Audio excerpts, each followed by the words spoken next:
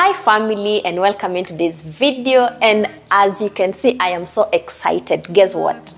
I have young missionaries here with us, and I have some questions that I'm going to ask them so that you get to know them better, you get to know us better.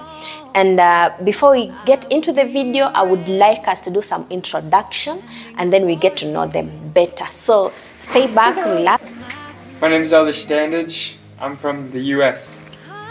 Hi, I'm Elder Benson, and I'm from the United States. So my name is Elder Lott. I'm as well from the US. I'm Sister Mlube. I'm from South Africa. I'm Sister Mflanga, and I'm from Zimbabwe. I'm Sister Ndache. I'm from Zambia. I'm Sister Ntumba from Congo. I'm Elder Taros. I'm from Kenya. I'm Elder Shimbi from DRC. I'm Elder Mpoi from DRC. I'm Elder Kraus from Colorado. I'm Elder Ngandu from Congo. I'm Elder Maidza from Harare, Zimbabwe. Yes, here we are again, and I'm with Elder Maidza, and I have one of the very interesting questions that I really want him to answer it for us so that we can really get to understand better what normally pushes these missionaries to come on mission, because you normally see them all over. So he's going to answer us why and what inspired him to become a missionary. Yeah, that's an interesting question. I believe it wasn't just one factor. It was due to like a lot of factors. But one of the main reasons why I came on mission was my parents' conversion story, because my parents also they were not members of the church. They were converted later after that, married and stuff. And like one of the stories my mom shared with me was how they ended up coming to church and how they met these wonderful missionaries. Even up to this day, she does not forget the name of the missionaries who baptized her, the missionaries who taught her. So it was that story and of how the gospel has brought joy in her life. And it was through these two young men who had the courage to go up to her and talk to her and invite her to church. And reflecting on that and seeing the joy that the gospel brings to our family, I had an urge to go spread that joy with someone else. I also wanted to go give that gift that someone gave to my family, to also have the knowledge of the church. And that was one of the reasons that pushed me to come on mission. Wow. Yeah. That is so inspiring. And thank you so much for volunteering your time to come here. And we are enjoying your time here in Kenya. Thank you so much. I hope many of us can be able to learn from you and just come out here and spread the gospel of Jesus Christ. And as you always say, the gospel is very free for everyone. The gospel whoever is willing. Yeah. Thank you so much. Thank you for having me. You're welcome. Yes, Elder Standage, welcome. Thank you. So now I have one question for you. What's the most difficult thing about being a missionary? Well, I think the most difficult thing is being away from home for 2 years. As missionaries, we're called to serve in some place that we're not used to. And so we have to leave our homes and go to an entirely new place and learn how to adapt and live there. And also, as missionaries, we face a lot of rejection. Sometimes people don't want to hear what we have to say, and that's just part of our lives as we go out and work every single day. Perfect, thank you. Yes, Elder Benson, what do you wish people knew about the Church of Jesus Christ? I wish that people knew that we really do believe in Jesus Christ. I've had multiple people ask me whether we actually believe that Jesus Christ came to earth, or I've even had people ask me whether we believe in devils, which we don't. We believe that Jesus Christ is our Savior and that He came and sacrificed for our sins. Yep, thank you. Thank you so much for sharing that. What do you believe about Jesus Christ? Yeah, so we believe that Jesus Christ is the Son of God and that He came to this earth to perform on what we call the atonement, so that we can repent and become clean again, so we can one day return to live with our Heavenly Father. Perfect, thank you. Thank you for answering that. Now, this is one of my favorite questions, and I am so happy that Sister Ngube is here and she's going to help us understand this.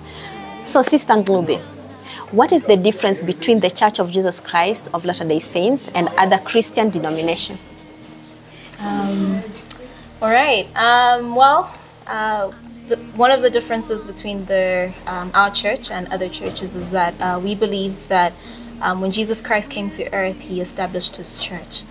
And we believe that we still carry out that same organization that existed when he came and he lived here on earth.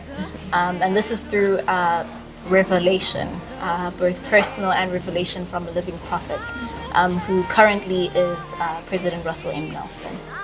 Wow, thank you. Now, I hope you get to understand that and be sure to come, and she will be able to elaborate more on that. Sister Ndashi, why do we believe that families can be together forever?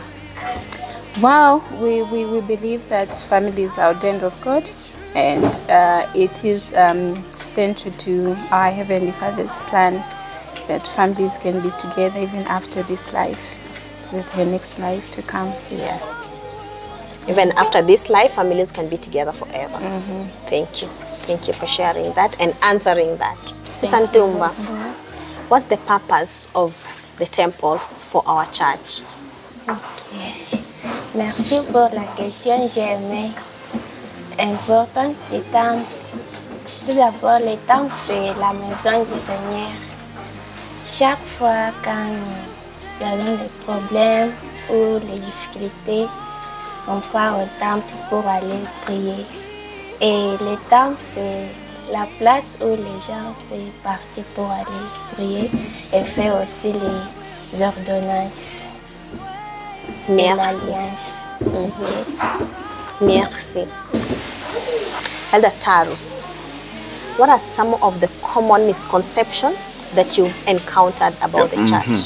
So some of the things that I usually get from people outside is that we give people money and we also make people rich, which is not correct. We believe in hard work and self-reliance. Thank you. Elder Shimbi, how has your experience as a missionary changed your perspective on life? Yeah, so experience as a missionary changed a lot in my life.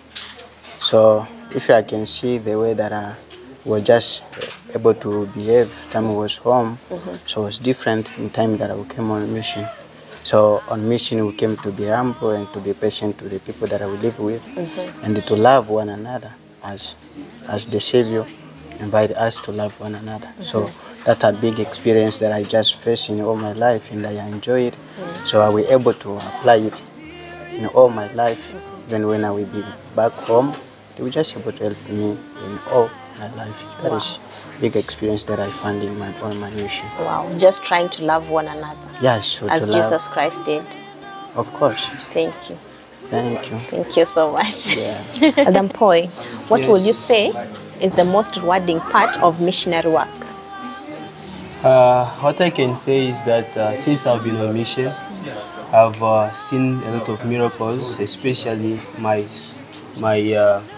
spiritual health. I have grown spiritually, and having knowledge of Heavenly Father and Jesus Christ by knowing them better and helping others to come close to Him. That's the most thing that I came to understand deeply, more than being home. So you mean leaving your home and coming to Kenya and just teaching people about the gospel? That has been the most rewarding part of your missionary work? Yeah, it has been a blessing to me, even to people around me, because I've seen even some others changes by the way of behaving, and I can testify that this knowledge, it will be with us even in eternity. Thank you so much for sharing this with us. Asante. Elder Ngandu. Yes. How are you? Good. Awesome. Now, what advice would you give to someone who is thinking to become a missionary just like you? What I would say to that person is just to get ready physically, mentally, emotionally, and spiritually. by studying scriptures every day, and also to trust in God. And missionary work is a blessing. And once the person has come, he will be close to our Heavenly Father, and he will feel His Spirit each and every moment, and also by being obedient. Oh, thank you so much. So you've talked about being physically ready. So how would you tell them to become physically ready? Or what experience have you gone through that has made you to think that you need to be physically ready? Yeah, one of the things I did to be physically ready, I was going with full-time missionaries in the area every day. And because even here on mission, we walk the whole day and under the sun, but that's made me become able to go everywhere and to do not get tired each and every moment. Okay. Yeah. So in short, you're saying you walk a lot. Yes. Oh. I do walk a lot. So meaning you're very physically active. Yes. Thank you.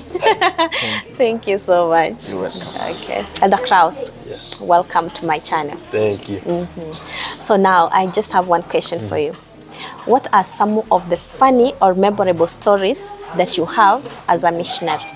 Amazing question.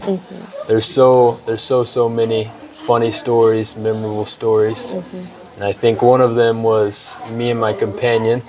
We were in my last area and we started walking. We wanted to talk to some people and then we completely got lost. We were lost for about 7 hours just walking around. And so we couldn't find anywhere. And I think it's very memorable. We had lots of laughs because every time we took a wrong turn, we're like, oh, we found a dead end. Oh no. And so we ended up finding many people to talk to and preach the gospel to.